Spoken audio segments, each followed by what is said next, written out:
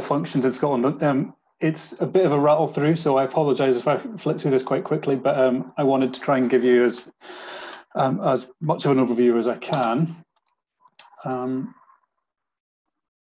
There we go. So I've actually removed some of the slides from this presentation that I'd used for some other events. So I will try and cover as much of this as I can, starting from the agency, that Scottish Forestry, that was formed just a couple of years ago.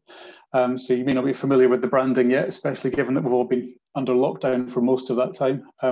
I will touch on the work that happens at the borders and in the forest to protect our trees, some of the statutory controls we use to protect our trees, and I will touch on a few of the issues that we have. I'll leave as much Clara, I'll leave that to Ruth as much as possible, and then I'll touch on biosecurity at the end. So we're talking about roughly 1.5 million hectares of woodland in Scotland. About a third of that is FLS, and you'll hear more about that later on from Alan. The remaining 2/3 are privately owned and managed, so a huge diversity of private individuals, companies, organisations, investment programmes and different management teams. But they're all regulated by Scottish Forestry. So about 75% of that is conifers. That's including a lot of native Scots pine, of course, but there's, as all you're aware, there's a lot of Sitka spruce out there.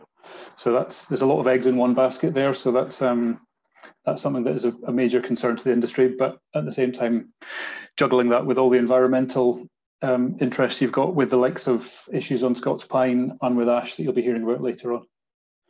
So I'm going to start by just pointing you at the direction of some of the work that we take part in as part of the UK National Plant Protection Organisation, mostly led by DEFRA, but we are part of that group. So there's on the left is the UK Plant Health Information Portal, and on the right, the Plant Health Risk Register. As of this morning, there was 1,236 plant pests and diseases in the risk register. So there's a lot of work goes on to maintaining that, and everything goes in behind the background, but both of those are amazing resources that we go to, and they're publicly available, so you guys can go to them as well. And a strategy for tree health, 3 levels: the borders, and then eradication if it arrives, and level 3 is how do we learn to live with it. So I'll try and go through examples of each of those. So when we mean the borders, that's what we're talking about. On the left, you've got airports. On the right, you've got seaports. A lot of commodities coming in and out, from suitcases to shipping containers and trains and wagons. So an awful lot of work goes in there. Top graph shows you introductions coming in year by year from 1900 to 2015, and as you can see, that that line is going steadily up of tree disease and pest introductions. Every year we're finding more things, and the more you look, the more you're going to find. But it is a direct result of globalization. You're never really more than 24 hours away from anywhere else in the world.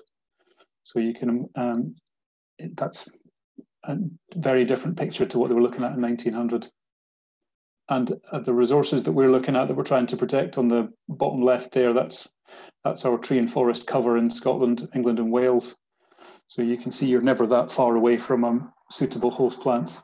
And there's the European context. So you don't have to come in from a container. A lot of these pest diseases are arriving natural spread. So if it jumping by either flying or windborne, it will come to us, or it can come to us. Our island status doesn't always protect us from natural spread. And that's just a slightly hectic diagram that a colleague had prepared that I quite like, because it shows the complexity of the situation. You can imagine things jumping around all over the place. There's a bit of chance involved, but that's always going to be the case with chance introductions. Now then, border inspections. I'm not going to read through the slide, but on the 2 right-hand pictures, you may or may not have noticed on commodities, you now see plant passports. So you'll often see, if you're buying a plant in a garden centre now, you should be seeing either the details highlighted on the picture at the top right there on the plant pot, or it might be attached on a tag. But that's just the details, so we get traceability. On the bottom right-hand picture, that is an ISPM 15 marking on a pallet, and once you know to look for them, I challenge anyone to not walk past a pallet and see if you can find it now. These things are all over the place. This is just to prove that that the wood in that pallet has been prepared along the right protocol. But it's just to give you a little insight into the work that goes on. Colleagues in FC do an awful lot of work with commodities, in the Forestry Commission do an awful lot of work at the border, and AFA, and there are still challenges because you're suddenly finding that there are commodities that are coming in the post on eBay or Amazon Marketplace or various other places, and it's just through post. So there are constant challenges to come around, but there are teams working on them, but it's a big task. And you can see some of the issues you've got here. So these are non-compliant wood packaging. So that middle picture, you can see the timber being transported is fine, but the dunnage timber, so that's the material that's being either used to wedge or pack the commodities into the container or into the ship, is just bits of tree that hasn't been processed. So there's big chunks of bark on there. It's that is the highest or high risk for carrying beetles or other issues. So the actual sawn timber is fine in a lot of instances, but it can just be this dunnage material or the wood packaging that is the issue. And just to give you an oversight, that's Grangemouth. So there's at any given time there could be thousands of containers sitting at Grangemouth coming and going backwards and forwards, and that's not anything like as big as the ports on the south coast of England. So or in Rotterdam for that matter. So gives you a wee insight into what's coming, and that's mostly arriving into Scotland, but also into the UK. So I'll quick whistle stop tour there. Now into my comfort zone. So what we're doing in the forest, aerial surveys using helicopters, but also increasingly using the likes of drones and fixed wing surveys and remote sensing. We're also very, very keen to hear as much as possible from the sector. So foresters, ecologists, the interested public, looking at anything and everything. What we're trying to identify is there a concern, and do we need to follow it up? We have a suite of usual suspects that we know what we're doing, know what we're talking about, and we have loads of experience. But one of the concerns is there's something else out there, or something's changed behaviour or jumped host. So we follow up on a lot of unknowns and keep our eye on various sites. The good news is the vast majority of the sites in a typical year, it'll be all sorts of perfectly reasonable causes for killing a tree. Deer, waterlogging, squirrels, daft humans. We have plenty of daft humans setting fire to things and cutting things down and driving into things, and plenty of wildfire as well. We've already had a few results this year where fires over the winter, the trees are flushed, looked fine, and then died shortly afterwards. And that's just behaving like a disease might. But the only way you check it, once the bracken's up, you've got to go in and actually get eyeballs on the ground. So that's mirroring a lot of work that happens in England and Wales as well. So we're work quite closely with Forestry Commission and Forest Research. There's an example of what we do in a typical year with our helicopter surveys, covering about 95% of that 1.5 million hectares of forestry. We can spot a stressed tree from about 2 kilometres from the helicopter, and the guys that we're working with have quite a lot of experience of that, but we're constantly having to train people up and bring people on. Last year's been challenging with COVID because we've not been able to operate with our usual full complement in the helicopter, but we have found ways. So the shot of the helicopter you can see on my screen there, that's we weren't able to use that model of helicopter. We had to use a different model where there was a physical separation between the pilot and the guy in the back taking the photograph. So we did find a way, but these challenges are there to be overcome. You might be familiar with some of these photographs. On the left-hand side of my screen there, that's 2 shots 12 months apart from Galloway. This was from 2012. Where we saw the most significant surge in Phytophthora ramorum on larch in the Galloway, or in Scotland so far. I think it's probably the worst that we've seen in the UK so far. In 2012, I cannot for the life of me see where the if there are any symptomatic trees in amongst the larch there. 12 months later, on the bottom left-hand picture there, you can see massive dieback. That's happened at a huge scale. We've not seen anything like that since on that scale, but you can see the sort of damage this thing's capable of on a very short turnaround.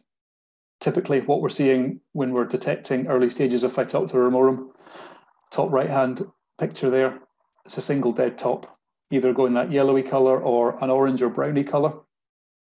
That's generally what we see, or you might have 2 or 3 trees. And bottom right-hand corner is a fairly typical example of what we're seeing. This sort of some sketchy-looking pine. There's various other species not looking great. Some nice-looking mixed broadleafs, but there's that single larch. Hopefully, you can see the pointer on the screen there. There's a single larch tree and a small group of trees in the bottom, in the shade in the bottom corner. So that's the sort of thing we're picking up, and that's the challenge that we're working to. And then we have to send squads into the forest to check it out, usually felling the tree, investigating it, down to chisels into the tree itself, looking for the live dead junction where the infection is in the bark. And we've been using these little lateral flow tests for at least a decade, if not longer, but most of the population are now familiar with them from a COVID perspective. But these tests, we've been using these to good effect. And then we'll also send samples off to the lab if we need to for PCR verifications. These are all language that the population is very familiar with, but it's just a standard process for us. So here's what we do. So top right-hand corner, you've got a shot in the helicopter. Here's an infection in a stand of larch. This is not far from A in Dumfriesshire. And a few months later, that's how you control the disease.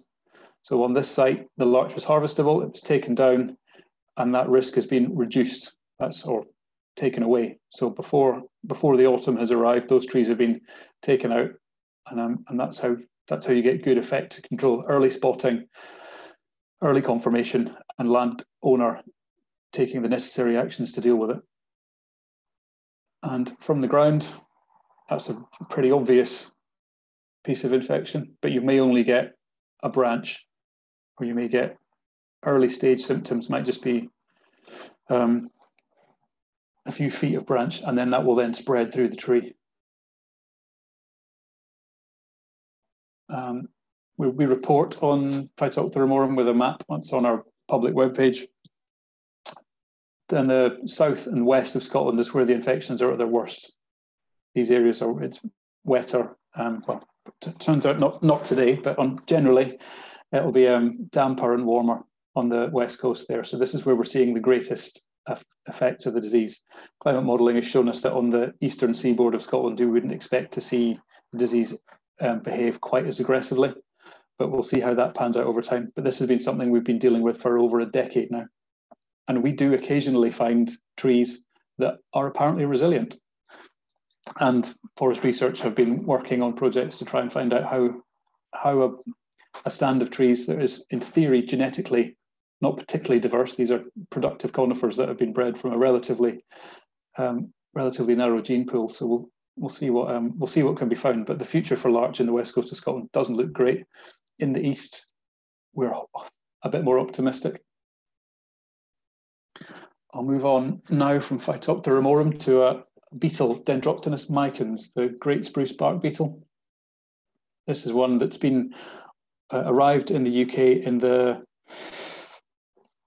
I think it was the 80s. It's probably in my slide there, and I forget it just now. There's lots of information on it, but it's been moving its way from the Welsh marches north for a long time, for some decades. And so there's a lot of experience being built up on this. It's been slowly marching northwards, and it's a pest of spruce trees, so Sitka and Norway. It can kill the trees if left to do its thing. It's as a bark beetle, you get these sort of volcano bleeds is the language. So in the central tree there, you'll see lots of bleeds. There's lots of things will cause a bleed on a spruce tree. Their sap pressure is one of their major defenses. But the female beetles will actually burrow their way in and actually find their way through the sap. Here's a map of the distribution. Currently, you can see it's arriving into the central belt. Over the last 5 years, it's moved northwards by about 50 k's, 40 k's. So it's that sort of speed it's moving. And here's what does the damage. This is the larval gallery in the bark of the tree. This will form a patch underneath the bark of perhaps a foot wide by about 2 or 3 feet up and down the stem. So one gallery won't kill a tree, but by the time you've had 3 generations in that tree, you can start girdling it. Here's a site that was in the Galloway region. On the top of the screen, this is the worst we've seen in Scotland. There was Dendroctonus was in most of these trees that you're seeing dead there, but there was also a major drainage issue on this site. So one of the forest operations that had actually been taking place had actually resulted in some pretty serious issues with the drainage, and the whole site was very heavily waterlogged. So what you found was the combination of heavily stressed trees and the beetle were resulting in the mortality. We've never seen that happening anywhere else in Scotland because of this guy. So Rhizophagus grandis is a predator beetle. It will eat various other insects, but it will only breed in the presence of Dendroctonus micans larvae. So this Rhizophagus beetle is bred by Forest Research just outside Edinburgh. And whenever we find Dendroctonus, we will dispatch a team, and a pot of about 25 of these guys will be released on the tree, and they will do the job of maintaining the Dendroctonus populations at an acceptable level, and we can actually ensure that we then don't get any further tree mortality. We don't have great figures on what it causes to the yield in the trees, but the yield loss is something in the region of 1 to 2% losses. So the trees survive, carry on, and it's a good success story. That took a long time to develop that. So these beetles are only released under license from Nature Scot. So there's a stack of work has to go on in the background to ensure that this is all feasible. But that's how we've learned to live with it.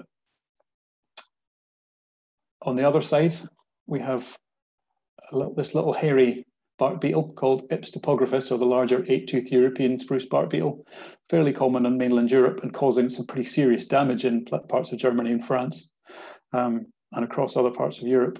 It has for years been arriving on the south coast of England on the wind. Hasn't established. So in 2018, there was a breeding population was found and eradicated, and just last week it was confirmed there are similar. This year there have been several populations identified, and they're all under eradication now. So the Forestry Commission and AFA are working very hard in the southeast of England to achieve eradication again for this beetle, because we do not want it to establish. It is another one attacking spruce trees.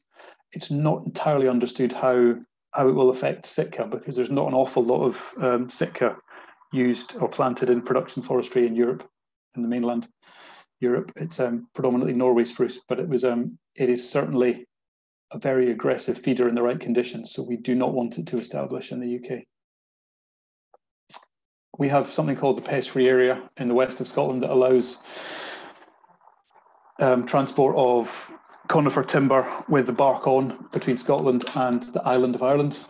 There are 6 bark beetles we have to evidence that are absent from that area, and we do that using a whole stack of surveys, including pheromone traps, checks in the forest, and it allows us a fairly significant, it's about 250,000 cubic meters of timber go from that area of Scotland across to the island of Ireland every year, and that's possible because we don't have those beetles, and we can demonstrate that we don't have those beetles present in that area. Here's some pictures of some ash, but I think I'll move on from that because Ruth's going to cover that much more depth. I will just point you, there is a recently released ash dieback toolkit for Scotland that some colleagues of mine worked on quite extensively. So I will just point you to that hyperlink there. And just to point out, here's a nice photograph I took a few weeks ago of a tree not far from where I grew up in southeast Scotland, of a couple of ash trees, one of them looking very poorly, and right beside it, one of them looking a little bit staggy, but still pretty green. That's this year, and that's on a site that is a few hundred yards from one of the earliest detections of Callara in Scotland. So varied picture that I've been seeing, but I'm sure Ruth will give us much more shortly. Biosecurity. here's a graveyard in the west coast of Scotland. All those orange trees are cypress trees that are being affected by something called Phytophthora lateralis, being transported on this site, and has been transported from this site to other sites, possibly in soil movements, or more likely on spades or the mini diggers that are used to transport material around. So keep it clean, guys, when you're out there. There's lots of information on how you can maintain good biosecurity and understanding the effects of what you're doing, and it's all sorts of positives. There's some good lessons, and there's some other attempts. Here are some photographs of people sampling boots, bike tires, some more or less successful uses of mats, trying to get biosecurity in the forest. A lot of the time, the mats you'll see, Botanic Gardens in Edinburgh have got a set of mats that are looking in better condition than this, but it's working out how we can reduce risk and manage risk. A lot of the time, these mats, the biggest benefit is that it means people make conscious decisions because there's a physical barrier there. They suddenly start reading the information because the mat's there. So there's positives. So try not to be someone that turns up on site with a filthy set of boots. I'm sure you all don't, but making sure you're displaying good biosecurity wherever you go, and especially when you're out and about in the field, it's that leadership that you can show that either the general public or people that you're working with, that's the standard that we should expect to be looking after our countryside and our natural commodities. And I think that's me finished. Sorry, that was quite quick, but I think we might have a couple of minutes left for questions. Yeah, if anyone wants to type any questions in the chat, please do. I was just thinking, Paddy, you were saying about observatory and tree alert. How many reports do you get in from that? And also, you know, the increased use of our forests and public land due to the pandemic, whether there's a bit of a education campaign around those citizen science schemes to, you know, to have the public contributing? So the observatory is a volunteer program with there's an awful lot of information on their portal for people to go to and find what's there, and I encourage anyone to join it or encourage other interested people to become a volunteer to observatory. In terms of uptick because of changes in lifestyle patterns in the last 12 months, I haven't seen anything that confirms that yet. We do get annual reports onto how Tree Alert is the reports that are coming through. I am delighted to report that the vast majority are coming through Tree Alert, so people are engaging with that and enjoying that. There are still people that prefer to phone it in, but we're talking thousands of reports across the UK.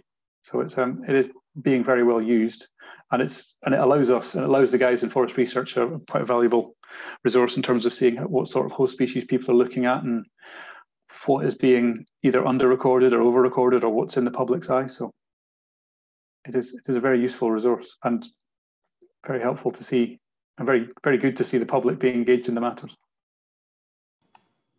Yeah, certainly some of the pictures you're showing of the extent of the damage to larch there is quite incredible. You know, having seen, probably the last time I had a talk on tree health was probably about 8-10 years ago, and just seeing the extent, certainly on the west coast, it's just quite incredible seeing the changes. It can be quite striking, yeah. Yeah. Any questions from anyone? Was it definitely silence? We can always come back to questions at the end when we've heard from all three speakers. So if you have any questions in the meantime, or Julie's got one.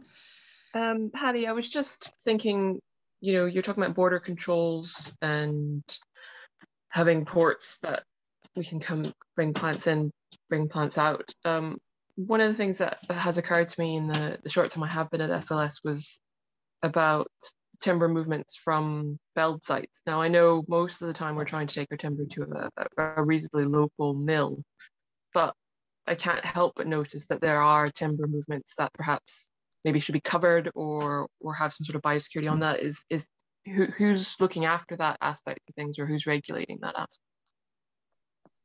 In terms of cuts on timber leaving the forest going to the mill? Yeah, yes, of infected. infected timber. So if we're talking about larch, then the actual risk associated with cut larch timber is relatively limited in transit. So we have to risk assess all these scenarios. So the risk of that commodity is actually if one of the higher risks with that commodity is that when those logs are debarked in the mill, as long as that bark material isn't then used for mulching rhododendron somewhere, that would be a very bad idea. So those loads of timber are actually processed at the mill as infected with remorum. So those so the bark chippings from that would then go for either be heat treated, or typically it'll go for biomass, which is a slightly extreme form of heat treatment. But it's understanding what you can and what is a good idea to do with those commodities. Because what we don't want to do is say you've got to burn it on site. We'd like to. It is very desirable to have that commodity still be useful, because it is basically. There are instances, so with the Iptopographus outbreak in southeastern England, they don't have that option, because as soon as you start moving that timber around, the beetles might start emerging, especially this time of year. So what they're having to do is burn the whole thing on site. We've done that a couple of times where we've had issues with beetle interceptions. But it's all about risk assessment.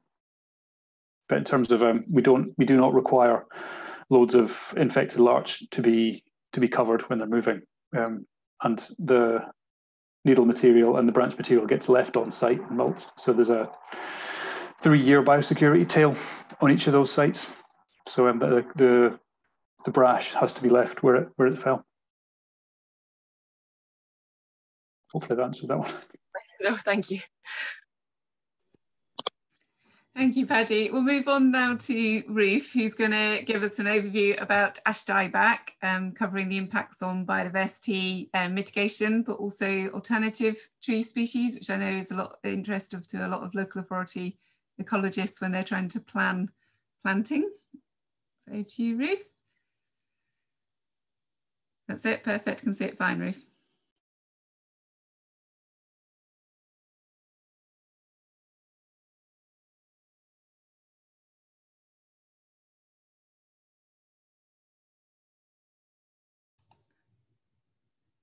Ruth, we can't hear you. We can see your presentation. Sorry about that. I hadn't unmuted. Classic mistake there. That's a long day at work. That's a long day at work. Long day at work. Many a times. Yes. What I was about to say was, I think I'll turn my video off, just to save on broadband connection speed, as my broadband is a little limited. But yes, right, got that the right way around. You can now hear me but not see me, so that's good. And thank you all very much for inviting me to speak this evening. I really enjoyed Paddy's talk. Thank you very much. And Paddy has already shown you a graph that's very similar to this, just highlighting the rapid increase in tree diseases that we're experiencing in this country. And ash dieback is one of the more recent ones. As you may know, it's caused by this fungus, Hymenecyphus fraxinus, that's come in from Asia. And it established in Eastern Europe in the early 90s and has since spread across all of Europe. And many people ask us, well, what about the ash trees in Asia? You know, why don't they have the problems that we're experiencing? But actually the ash trees in Asia are a slightly different species of ash. And because they've co-evolved with this fungus, although it does infect the ash trees, it doesn't cause the large-scale death that we're seeing in the UK. Oops, I'm just trying to move on and my PowerPoint is not moving on. Let's try this. There we go. Sorry about that. So when we're thinking about tree diseases and the impacts of tree diseases, we often talk about the impact of this in relation to us as human beings, so the impacts in terms of the sort of goods and services we get from those trees. Less commonly do we talk about the impacts on the biodiversity and the ecosystem functioning of the woodland. And it's these aspects in particular that I've been concentrating on and want to focus on this evening. So I'm going to structure my talk this evening under these 4 areas. And firstly, looking at the biodiversity that's associated with ash. And it might surprise you, but although ash is a very common tree species, in fact, it's one of our most common tree species, we didn't actually know what species used an ash tree. So when ash dieback arrived, and JNCC and the other sort of conservation agencies were like, well, what's the impact going to be? And we didn't know because we didn't know what species used ash trees. So this was the first task we had. And before I go on to show you some of the results, I want to clarify a bit of terminology.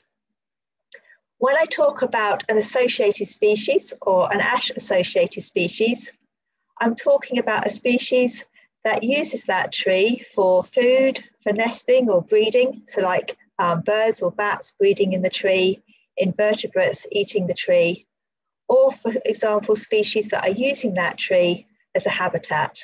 So the lichens and mosses that you might find on a tree. A species will also obviously use the woodland environment that's created by the ash trees. I'm particularly thinking here of the ground flora, and I will mention woodland ground flora briefly, but when I'm talking about an associated species, I'm talking about a species that uses it for the food, the nesting, or the habitats. And we're not just thinking about how a species might use the tree, but also how tightly associated its relationship is with that tree. So if I talk about an obligate species, I'm talking about a species that's only found on ash. If I say it's highly associated, I mean that it very rarely uses species on ash. And then partially associated means it uses ash more frequently than its availability, whereas cosmopolitan means that the species will use ash, but also uses a wide range of other tree species. And it's quite important to know that level of the relationship between the species and the ash tree. So in conjunction with the colleagues that you can see listed along the bottom here, we utilised a wide range of data sources, such as literature reviews and lichen databases, fungal databases, to try and come up with a list of all the species that are found on ash trees. We've put together a list of 955 ash-associated species. So I think this is a lot more than anybody really imagined there would be. And it's very much an underestimate. It doesn't include all the fungi. It includes some of them, but not all of them. And it doesn't include any of the bacteria or the other microorganisms. And you can see how that list is broken down by those different species groups. If we think about a level of association with ash, 45 of those species are actually obligate, so they're only found on ash trees to the best of our knowledge.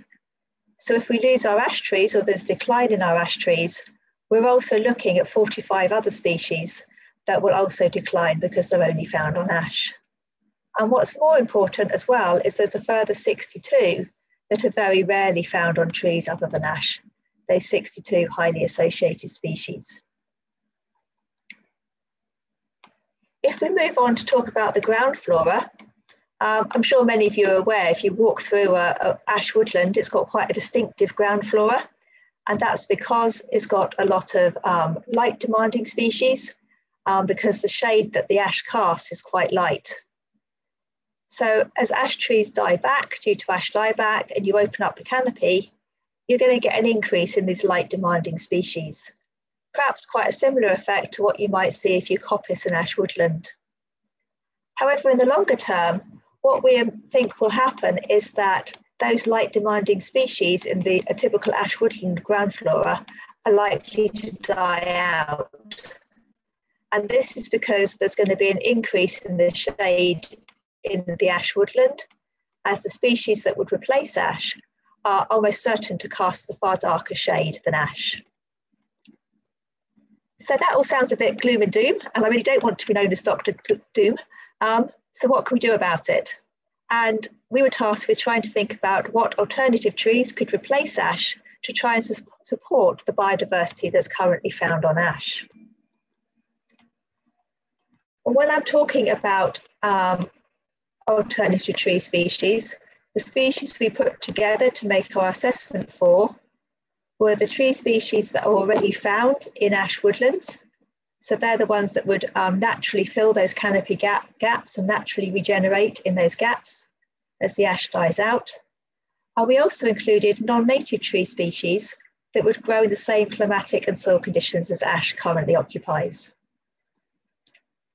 When I'm talking about alternative species, I'm not talking about replanting, but it could mean that, but it could also mean just encouraging natural regeneration of the species already present.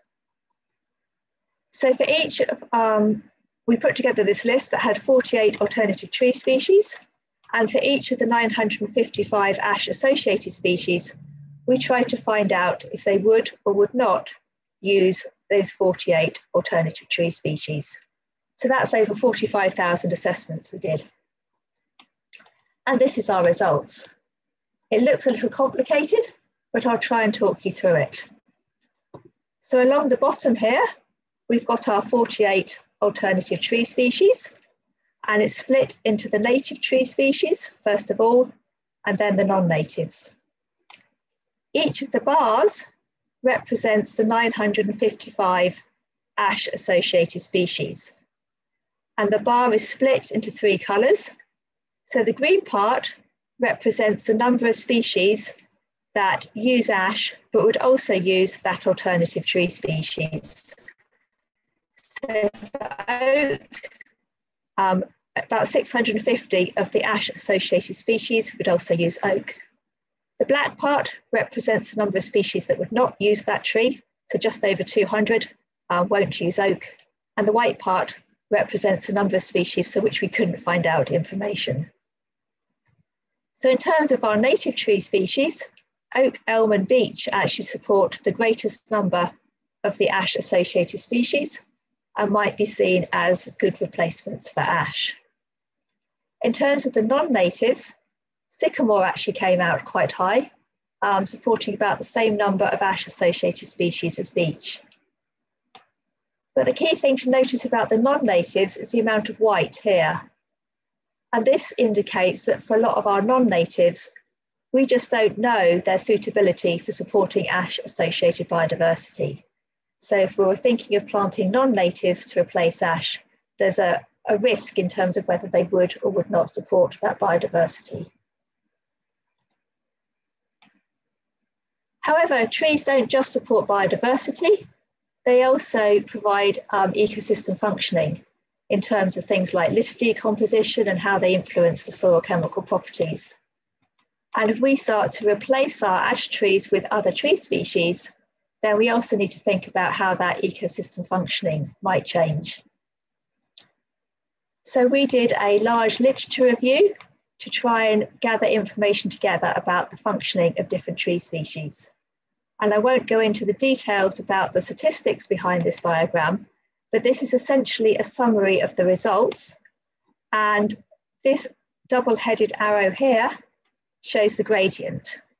And at one end of this gradient, the green end of the gradient, we have trees with low levels of carbon and lignin in their litter, high levels of nitrogen in their litter, resulting in fast decomposition. And this means that the soil around those trees generally has low levels of carbon and high levels of soil nitrogen.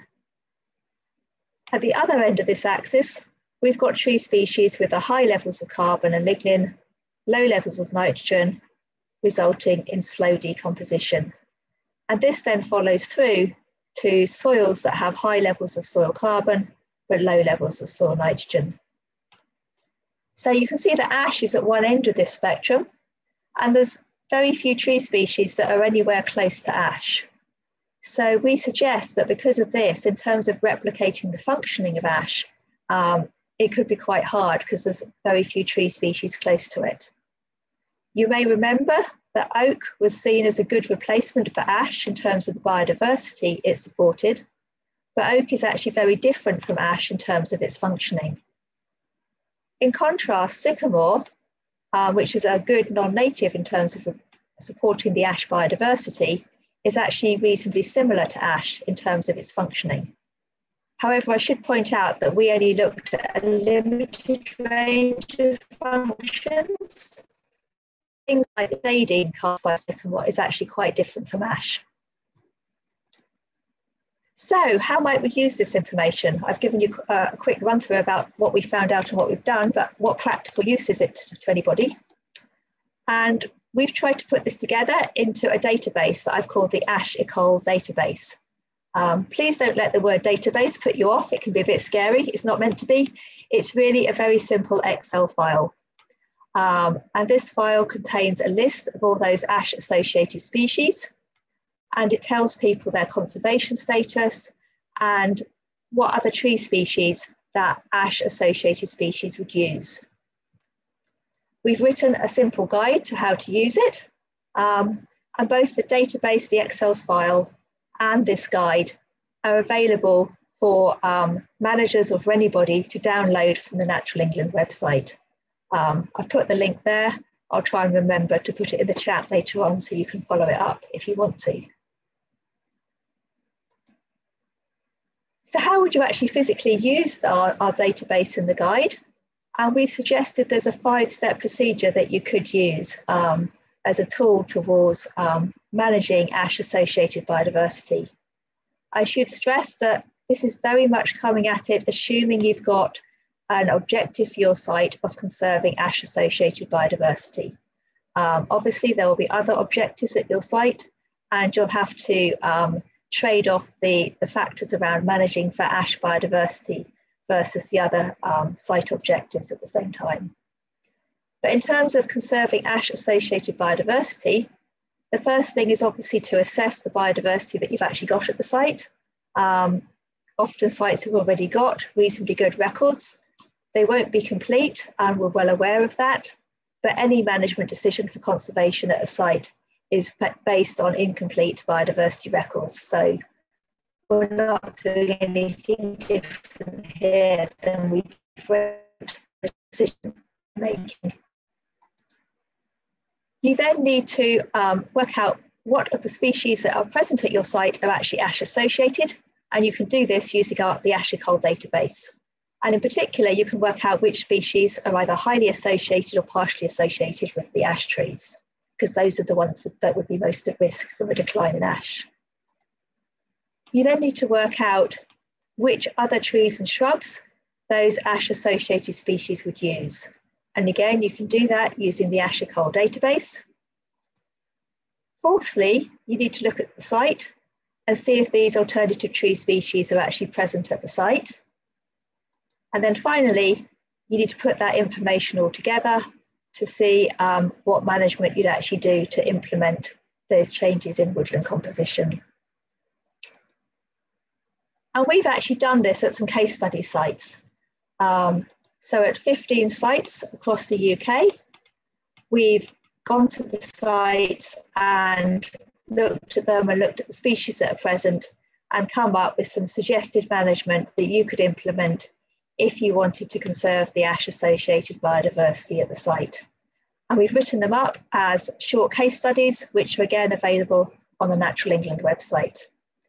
I'm just going to talk you through the three case studies that are relevant to Scotland. So firstly, Wrassell in the northwest. This is an 85-hectare woodland that's got a very high percentage of ash in its canopy, 85%.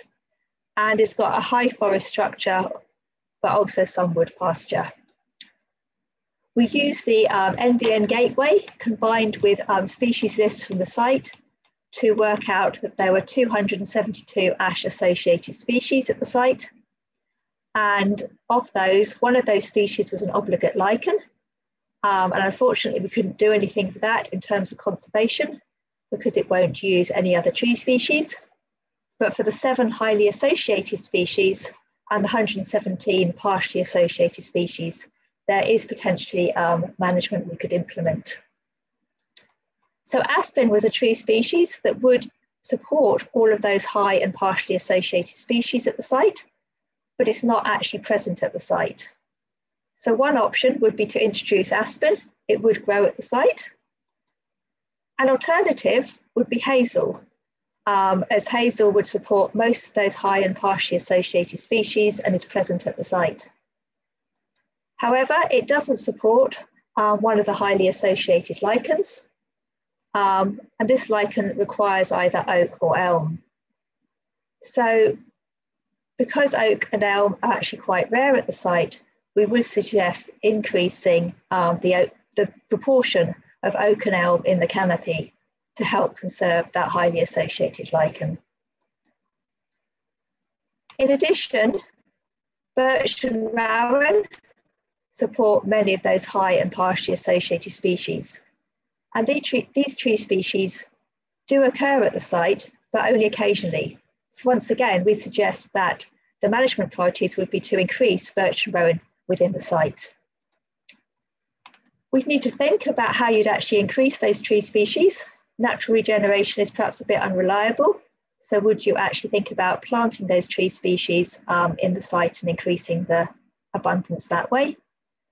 Whether you go for natural regeneration or planting, herbivore protection or a reduction in herbivore numbers is definitely required. The second site is Glasdrum, a larger woodland, but with a much smaller percentage of oak in the canopy and a high forest structure. This site had 334 ash-associated species. It had 1 obligate invertebrate and 7 highly associated species and 145 partially associated species. So when we looked through the potential alternative tree species, most of the high and partially associated species were actually supported by these 3 tree species shown here. And they were all present at site, so that's quite encouraging. However, there was 1 highly associated moth that doesn't use hazel, oak or birch, but it does use hawthorn, and hawthorn is present at the site, but quite rarely. So our advice was that you should increase the amount of hawthorn that's present at the site. An alternative to hawthorn would be alder or blackthorn, that we also know that this highly associated moth uses, but that's not present at the site. So if you wanted to go down that route, you'd have to have a discussion about introducing new shrub species to the site. In addition, sycamore and wych elm would support many of the highly and partially associated species that are found at the site, but they're not currently present at the site, and there might be quite a lot of discussion about whether one would really want to introduce sycamore to a site. So finally, for this site, we concluded that actually all the vulnerable species in terms of species that use ash are already supported by tree species that are present at the site. So we could just rely on natural regeneration, but we would need to protect the regeneration from browsing. But we might want to think about increasing the diversity of this woodland. We were relying on quite a few tree species to support that biodiversity. And generally, the greater variety of tree species you have, the more resilient that site would be. So the final example I had is Cleghorn Glen down in the south. And this has only 30% of ash in its canopy. It didn't have any obligate ash-associated species, but it did have 2 highly associated species, and then 55 partially associated species. So the highly associated moth, the only other tree species or shrub species that we could find that it used was privet, and privet isn't present at that site. So if we want to conserve that highly associated moth, we'd need to think about introducing privet to the site. In terms of the highly associated fungi fungus that's present at the site, we've got a much greater range of options. Sycamore and Scots pine will both support it, and both those tree species are present at the site. There's also those 5 other tree species listed below Scots pine that the highly associated fungus would also use, and they are also tree species that are all present at the site, if only occasionally. So in terms of site management at the site, the issue here was really around the sycamore. At the moment, the owners had a plan to reduce the amount of sycamore at the site because sycamore was seen as a non-native tree species that was invasive.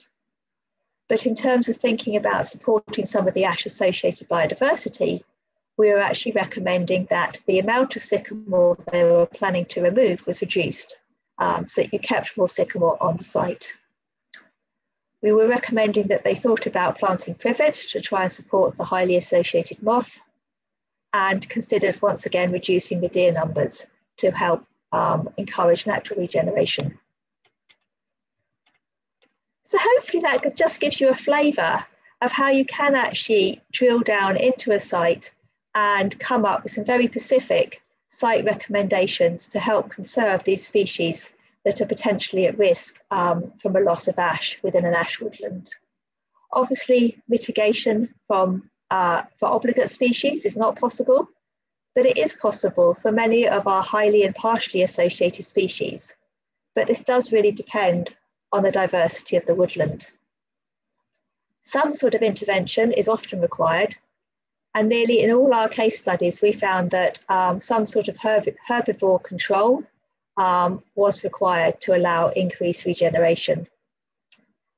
And there is obviously this potential for establishing additional tree species at the site if the site is lacking certain host tree species. So in summary, what I hope I've shown you this evening is actually the effect of tree health cascades far beyond an impact on just that one tree species. There's actually a far wider cascading effect that's putting many additional species at risk of decline. And this is something that I don't think we've really realised. However, it's not all gloom and doom. Mitigation is possible for some of these species, although obviously not for obligate species. But how much mitigation we can do will really depend on what tree species are present at the site and whether we can or cannot plant additional tree species. We also need to take into account the function of those tree species and how that might differ from ash, and get a balance between replicating the functioning of ash and its impact on the soil properties versus supporting the biodiversity. There is this lack of data around the suitability of many of our non-native tree species. So just a sort of health risk there about planting non-natives. And sycamore, as I highlighted, has been mentioned as an alternative. Some people have taken this work as meaning that sycamore is the sort of silver bullet to solve all of our problems. It's not. Sycamore will support some of the ash-associated biodiversity, but I'd hate you to go away thinking sycamore was necessarily the best alternative. It doesn't replicate ash in terms of, for example, its shading. And really what we're thinking about is using a mixture of tree species to replace ash. We're not going to find one tree species that will replace ash. And the exact mixture that's most suitable will obviously depend on the individual site characteristics and the species that are present at that site. So finally, if you want any more information, I've put together a web page at the Hutton that's shown there that then provides links through to a lot of the Natural England web pages I was talking about. I'd like to thank the rest of my team who worked with me on this project. Obviously you for listening this evening, and I'm very happy to take any questions. Thank you very much. Thank you, Ruth. That's fantastic. Just an incredible database, 45,000 assessments to go through looking at different species associations, but a wealth of information that can be used practically as well by people looking at different species associations on sites where there are issues. So yeah, incredibly valuable resource. Got a question from Nigel Cooper regarding ash dieback. He lives in the east of England and was shocked coming up to the southwest Scotland where the impact was visually much greater. And is there any information on the relative impact of ash dieback in different regions of the UK? Paddy, you might be able to answer this as well as I do, but I think there is. I mean, from my perspective, I think there's a lot more in the very south of England. I was down in Hampshire a couple of weeks ago, and the impact down there looks a lot greater, but I think it's actually an indication of when ash dieback established. I think the actual, in years to come, I suspect the actual impact might be the same. It's just that ash dieback established earlier in different regions. So the regions were established quicker, we're probably seeing a greater impact. There's some research from the continent that's suggesting that areas that are drier have less infection rates. So if you've got a damp environment, the fungus is more likely to spread. So there might be sort of local regional variations due to climate as well. But I don't think that's been confirmed in the UK yet. I don't know if Paddy's got more to add to that. I can confirm what you're saying, that I've heard similar anecdotally. So colleagues that have recently been allowed out for various different fieldworks are kind of observing the trend further north, actually. So guys that are going north and west, so the areas where you'd expect a fungus to do particularly well as it gets milder and wetter in the west. But a lot of that will be local site conditions, I suspect. So yeah, it's all anecdotal so far. Yeah. Excellent, thank you, Ruth. We'll carry on now with Alan, and we'll pick up any other questions at the end. So if people do put away any questions that you do have.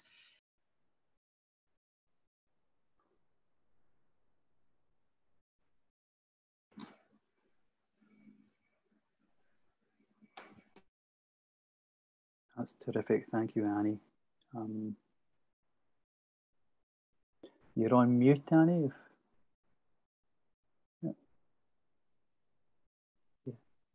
Sorry, I was trying to multitask by getting Alan's presentation up at the same time. I knew it was wrong. So can you see the presentation firstly? Yeah, that's the main thing. So sorry, it was just an introduction to you, Alan, talking about your role at, as Adaptation Programme Manager at Forest and Land Scotland. And Alan's going to talk us a little bit about Phytophthora and the ways that FLS have been managing it on the ground. So over to you, Alan. That's lovely, thank you. Can you hear me okay, Annie? Is that, yeah. Yeah, cool, excellent. Okay, so firstly, thank you very much for allowing us to speak this evening with you about tree health. So as Annie says, I'm Alan Gale from Forestry and Land Scotland. I'm the Climate Change Adaptation Programme Manager. And so that's about adapting our forests and land for the future challenges of climate change and pests and diseases. There's other people in the organisation more focused on carbon capture and emissions reduction and so on, but my job is about adapting our forests and land for climate change, pest diseases. So this evening I'm going to chat with you about the impacts of pest and diseases on the ground and the way we're managing it, as it says in the slide there, or how we're coping with it, how we're replacing species, how we're planning our future forests, and so on. Initially, I'll explain about our agency and then a wee bit more about the bigger picture of pests and diseases, our approach that we're taking as a large land manager with regards to managing it, but all in the context of climate change. And then some pests and diseases in a bit more detail, Phytophthora morum and so on, that you've heard some about already, and a bit about looking forward and what we might expect in the future, finishing off, of course, with questions and discussion. So if we could get the next slide, please, Annie. Yeah, so firstly, we're going to talk a little bit about our organisation. Bear with me. So we heard from Paddy at Scottish Forestry. It used to be Forestry Commission Scotland, prior to that Forestry Commission, of course, but then we separated, as Paddy said, a couple of years ago, and I'm in Forestry and Land Scotland, a very different agency from Scottish Forestry, which Paddy's in. Paddy's more involved in the regulation, advice and support for all forestry, whereas Forestry and Land Scotland, myself and Julie, we're land managers. We're a Scottish Government agency with the important job of looking after Scotland's national forest and land. That's about 8% of Scotland, and as Paddy says, about a third of the forestry in Scotland we manage, 2/3 privately owned. So we manage places like Galloway Forest Park. Paddy showed some photos of that earlier. Mountain bike places at Glentress and special places like Glenmore up in the Highlands. So Forestry Land Scotland's a public corporation. We run as a business. All our income is reinvested for the benefit of Scotland's economy, environment and society. We're committed to supporting Scotland's climate change plan and increasing the natural capital. But all in all, we deliver multi-benefit objectives aiming to make the best of the land in Scotland. And then if we go to the next slide, please. So that's, yeah, so that's a bit of a story about our organisation. So now we're going to move on, talk a little about pest diseases, what I call the bigger picture. So let's go for that. So we do know, as Paddy says earlier, globalization is a main reason for the increased pest diseases, and we've seen a bit of that in Ruth's slide as well. But over the past few decades, we have seen the changing climate too, is I think giving pests and diseases a helping hand, perhaps meaning that the climate is more suitable for outbreaks. And these outbreaks may accelerate, or perhaps warmer winters is meaning pest diseases are not being killed off as they previously were. So we call this increasing threat of pests and diseases and climate change. We call that a synergistic effect. Now, that's maybe quite a big word for an evening, but I think it's useful because it explains that two processes interacting and the resultant significant threats from climate change and pest and diseases together.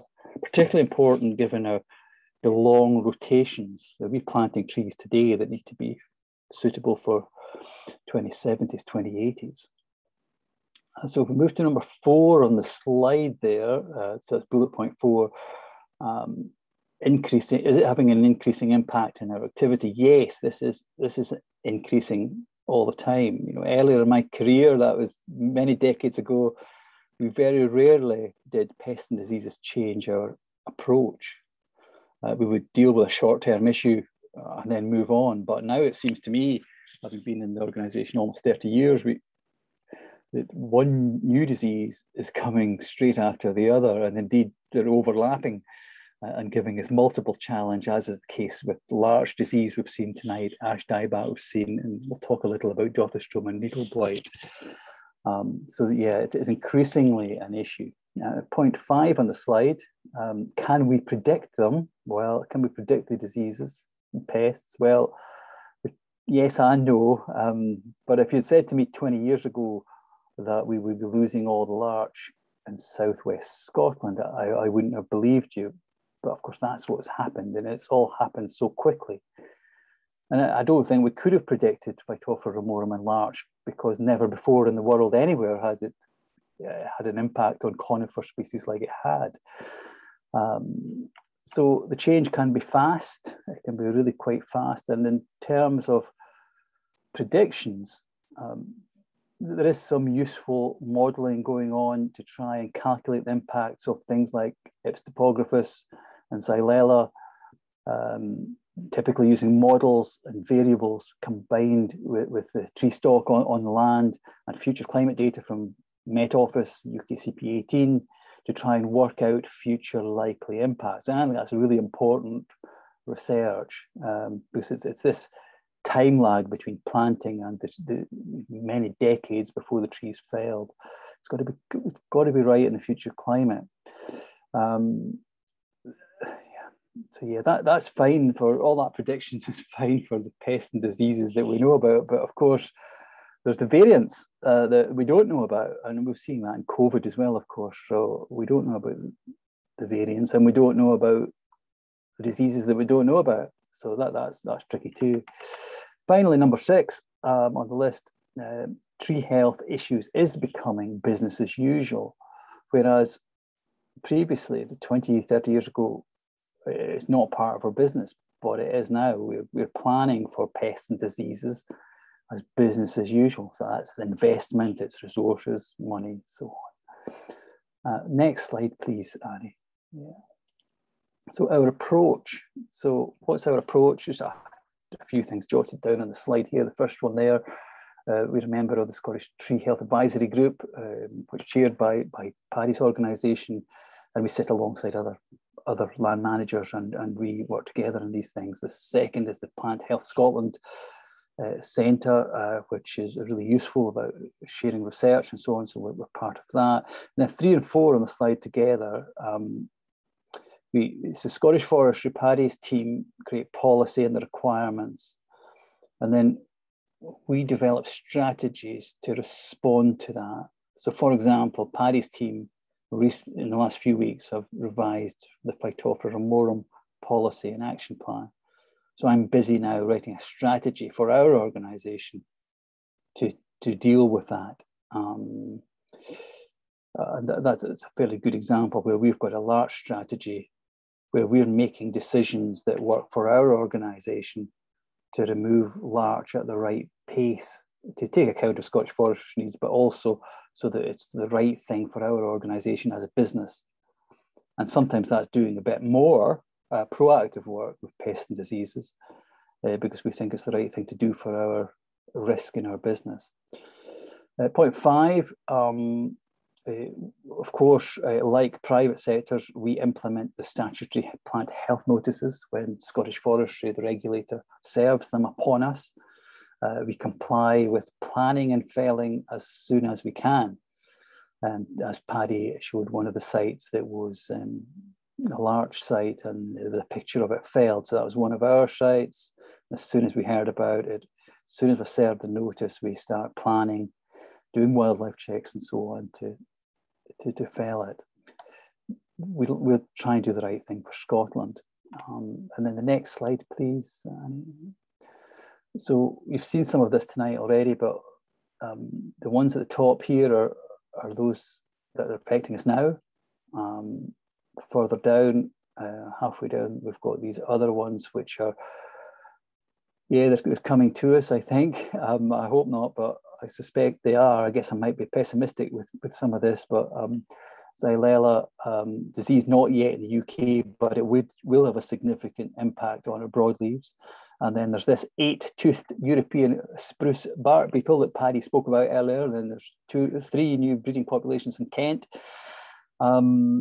That's a concern because we've got quite a portfolio of spruce, as is many private sector people in Scotland. So we're watching that one closely, and we're hoping that the regulators can stop it from coming to Scotland for as long as possible.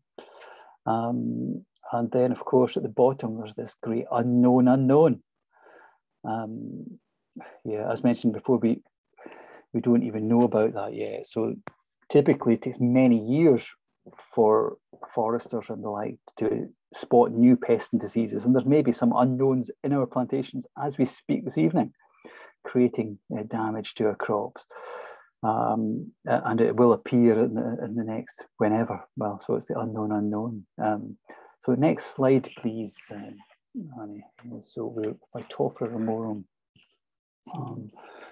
So probably no surprise, this is the one we're going to talk about. We've seen some devastated sites earlier from Paddy. Now there's a next couple of slides, 3 or 4 slides. There's an arrow at the top. And what that arrow means is if it's going up the way, it's like a graph. So Phytophthora ramorum is an issue for us. It's causing us problems at the moment. So it's going upwards. It's in the upward direction. So just watch these arrows in the different diseases and pests that I speak about. So, okay, so Phytophthora ramorum, what is it? Number 1 there, it's a disease that enters the bark, kills the trees. We've seen some of that earlier. The spores, they spread in the wind and the mud and the needles. It's some of the spores that fly about in the air, a bit like COVID spreading in the air, I think. And yeah, it's difficult to stop it, but felling trees is the best way. I'll miss out a little bit of that because Paddy's covered it. But then number 2, clearing larch from statutory plant health notices. So where the infection is found, the only way is to fell the tree, stop the sporulation, and that's when Scottish Forestry serve us with these notices. We've got a few dozen notices per year over the last few years on receipt. We basically move our operational activity into that area. So our harvesters and forwarders and planners and doing wildlife checks, whether it's for red squirrels or raptors, and basically moving our effort and activity from a felling area to another felling area, and using the resource in the best way to stop the spread. And then the third one there is preemptive felling. This is the bit that, over and above what the regulator is asking of us. We've got millions of cubic meters of larch in the west coast of Scotland, and Paddy showed us how it was spreading. So in addition to the statutory requirements, we're undertaking some preemptive felling before the infections strike. Now, the advantages of that is that it stops further spread if it becomes infected, or should I say, when it becomes infected up the west coast, because we suspect it will. But it also means that we don't have the tight timeline of the SPHN, because it means we can fell the larch at our own pace. Our main preemptive felling is in the leading edge of the disease. Number 4, they're building roads. That's a key part of accessing the larch timber. Often it's in steep ground. Getting prepared by building roads is a useful approach because it gets us ahead of the curve. Again, lots of wildlife checks, an essential part of the planning work around that. Number 5, budgeting. This disease is costing Scotland a lot of money. The sites are often difficult to work and need new access routes and means. We're often shifting away from our carefully laid out forest and land management plans to fell larch somewhere else. Sometimes this means leaving boundaries that are maybe not perfect from a landscape character perspective, but we're tackling the disease. And a positive note, though, often there's an opportunity to allow more species diversity, because often the soils where the larch were planted maybe 50 years ago, the soils are good, so it allows us to plant things like productive broadleaves, native broadleaves, firs and so on. So there we go, check out that arrow at the top right hand side, it's pointing upwards. The disease is causing us problems and challenges as a land manager. So the next slide, please. Yeah. Dothrostoma needle blight, we've not spoken much about this one, but you spot the line on this one, it's going across the way. So my take on this disease is that it's kind of flattening out. It's a bit like remorum, it's spores, it's a disease on the needles, particularly in lodgepole pine and Corsican pine. We do surveying, number 2 there on the list, and we monitor the condition of our crops and coops, and also in the Caledonian pinewood.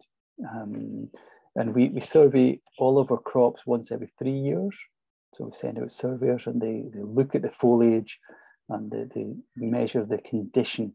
And we do that in the Caledonian pinewood once every year.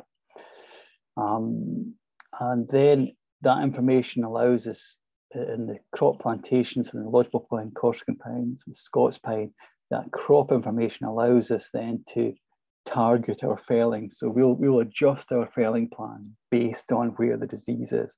And over the last 10 years, we've removed 13,000, that's 13,000 hectares of pine plantation in the north, because it's become heavily diseased with Dothrostoma needle blight.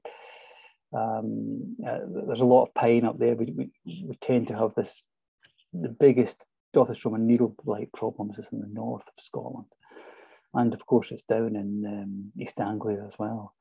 Number 3, removing the non-natives. What we'll try and do there is to protect the crown jewels of the Caledonian pinewoods.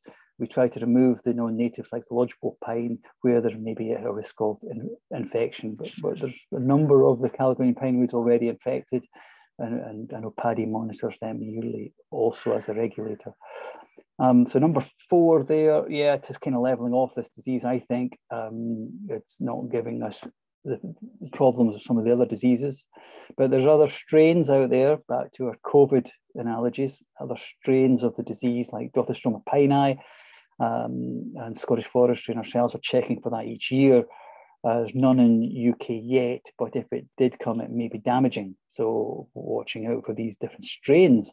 So take note, the arrow is flat at the moment, but it may change. So the next slide, please, Annie. Yeah.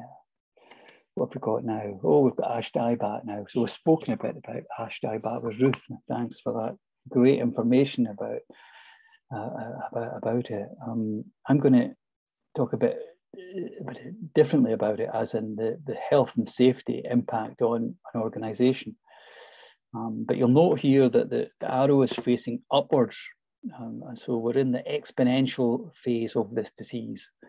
We're a few years behind England, I believe. So we really need to do a lot more on it quite quickly.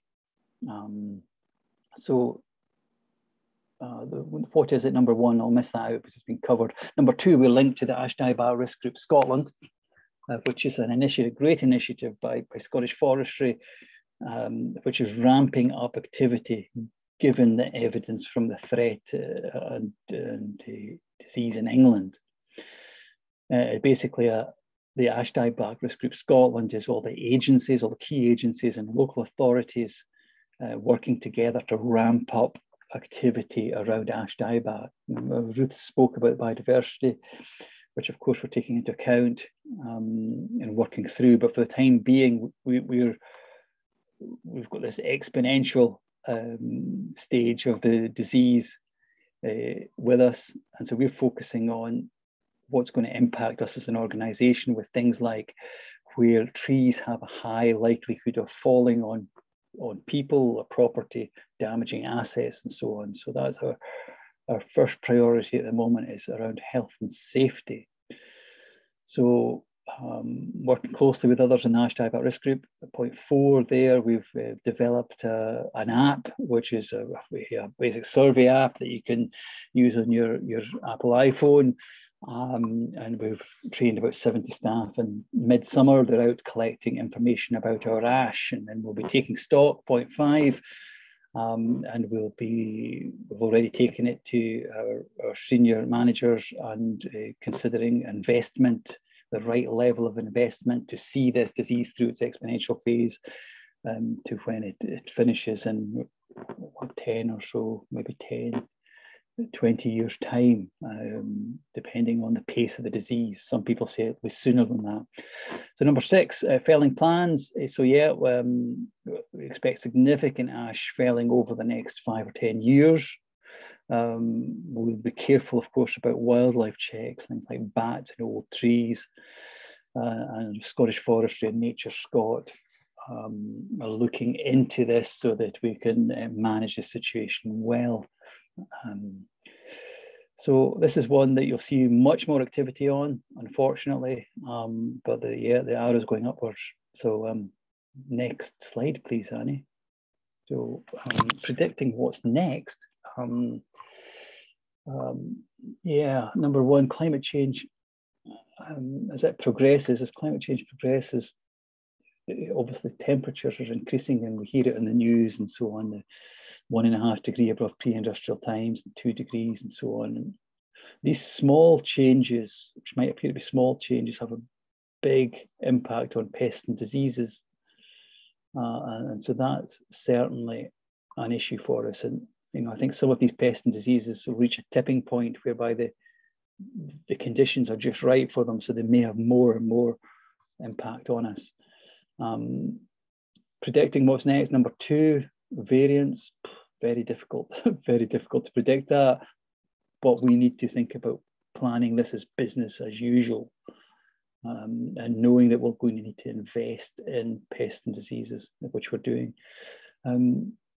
Number 3, this is something that the lead-in time is short for pest and disease, and whereas climate change, the science is clear with climate change, and we can look at the graphs of increased temperature and drought and so on, and that'll happen gradually over the next few decades.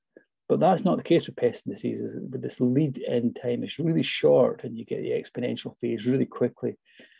Number 4, trees we plant today, as I said, 50 years time, they'll be in a completely different place in terms of climate and new pests and diseases.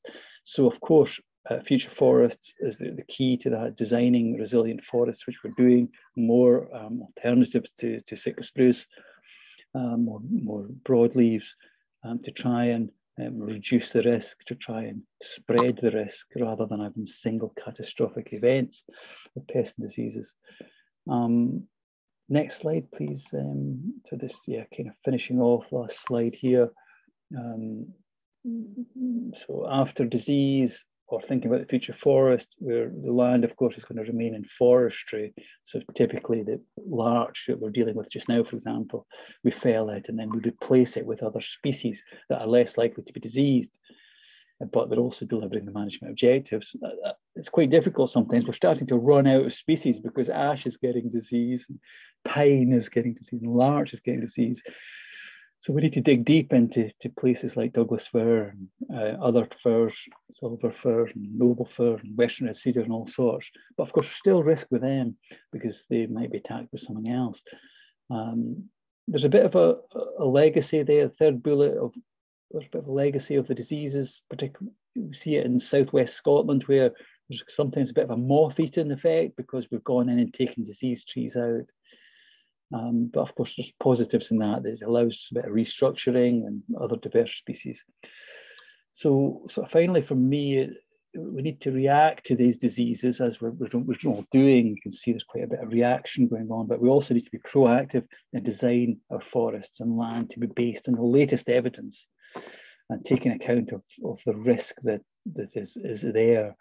And it's this, for me, it's this, I want to close on this point of this interaction between climate change and pests and diseases. And I'm getting these judgments right. So that's my final slide, Annie. I think the next one is just for questions and discussion. Thank you for listening. Thank you, Alan. Certainly shows some of the complexities you're having to deal with.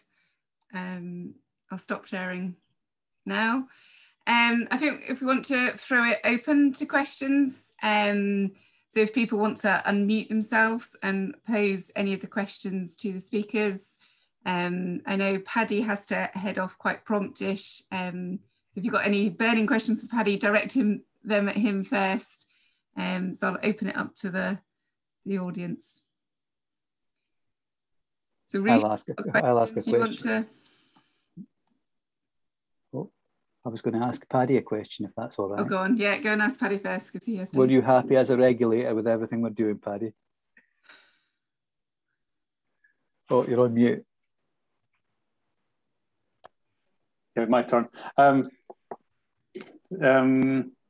do I answer that? Yes, is the answer you want to hear, Alan. I'll speak to you next week. Oh heck. No, there's the efforts going across the sector are enormous, and it's appreciating the risk, and a lot of the challenges with us to communicate the risks. So it's finding time and finding the opportunity to speak to groups of people to say this is why we're doing these things, and it's a journey. So hopefully the outcomes can be achieved that allow us to bring the sector and the environment and that we are custodians of forward for future generations. Yeah, definitely, Paddy. I think there's you know, obviously we'll make this recording available to the members as well, but I can see there'll be a useful synopsis we could put in the next Scottish newsletter as well for members in terms of sharing some of this information. There's been a huge amount packed into this evening. Ruth, you've got a question. Do you want to come off mute and ask it?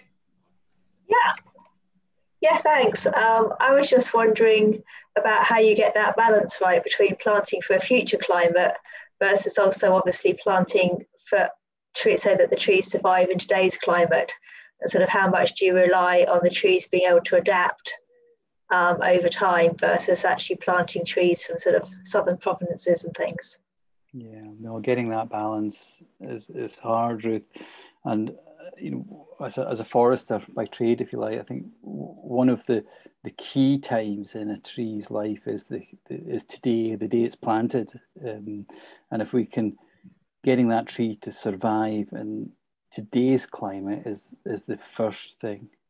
So we've got various research going on, and we're looking at suitability of trees in the first decade or two after today, so looking at 2030 and 2040, and we've had research done and modelling done to help us see what the the suitability will be like at that time. And then we have one eye on the end of the rotation also, and we've done various research through to 2080 to see, for example, the impacts of drought at that time, how it'll have an effect on timber quality or the productivity at that time, or indeed mortality at that time, because we wouldn't want to plant something today that would die near the end of its rotation.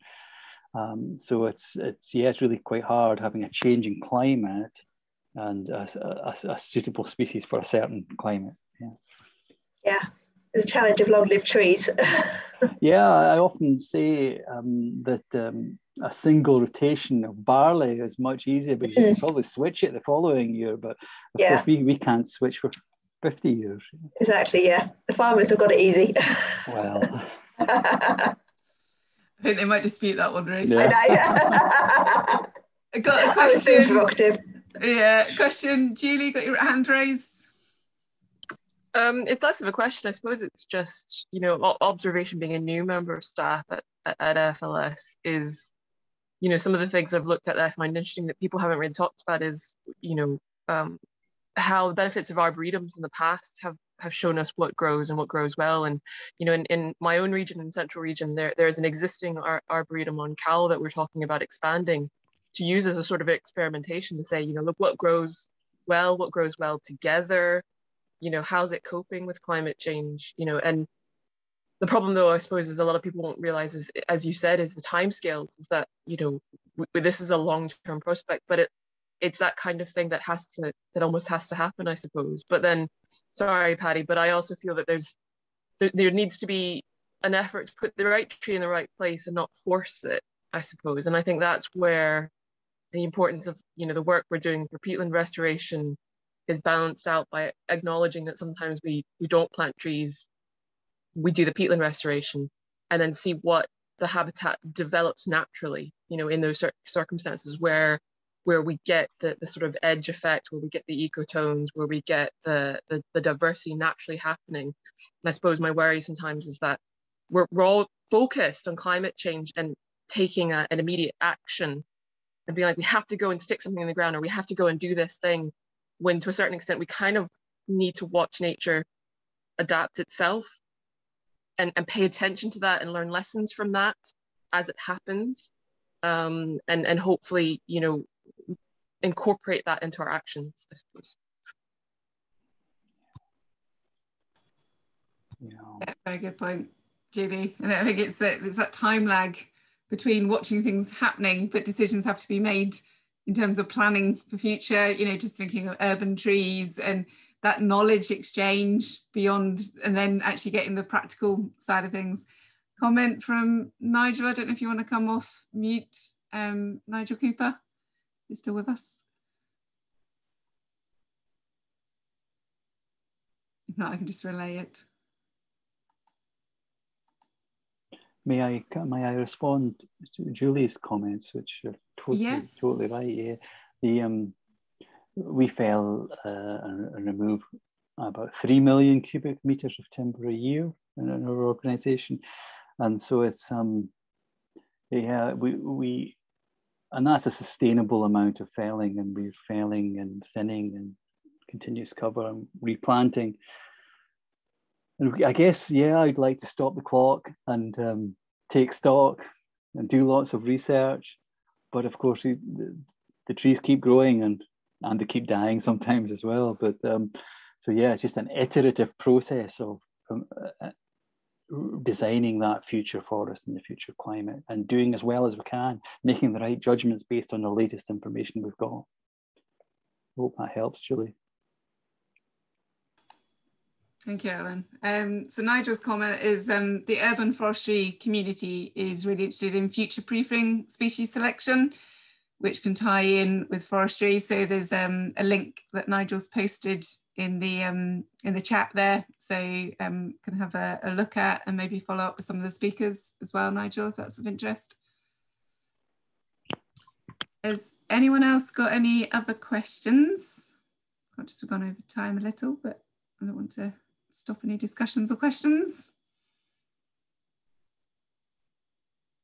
And if not, can I just take the opportunity to thank Paddy, Ruth and Alan for joining us tonight and sharing all their vast knowledge and experience. It's really nice when we can bring together some of the science with practitioners and the regulators as well, and bring the audience together. So as I say, we'll make this available to members, and I think there's some additional work we can carry on from this as well. You know, we've got 665 CIEEM members in Scotland at the moment, so it'll be really good to disseminate some of this information wider. And obviously it's just a tricky time of year, people on holiday and fieldwork. So we'll be taking a little break from member network events, well, for August, we'll be back in September. And then obviously we have the CIEEM Scottish Conference in October, 5th and 7th of October, on greening our grey. And the bookings for that will open really soon. So we hope to see some of you there. So thank you again, everyone. And we'll be sending out the recording to everyone booked tonight, and a feedback form that'll be done by my colleague, Drew, in probably next week. So do have a look out for that. And thank you for joining, everyone. Thank you. Thank you, Julie. Thank you. Enjoy the rest of your holiday. Enjoy Fort William. Climate change in effect. Bye.